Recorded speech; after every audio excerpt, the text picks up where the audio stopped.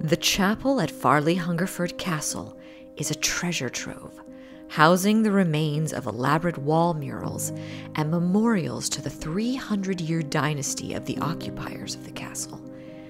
It all looks rather noble and reverent. The reality of the family, however, is far from a fairy tale. The Hungerfords' gruesome past includes murder, torture, poisoning, and the only man to ever be executed under the Buggery Act in the Tudor era. The chapel became a tourist attraction for thrill seekers in the 1800s when 8 lead coffins were found in the crypt below.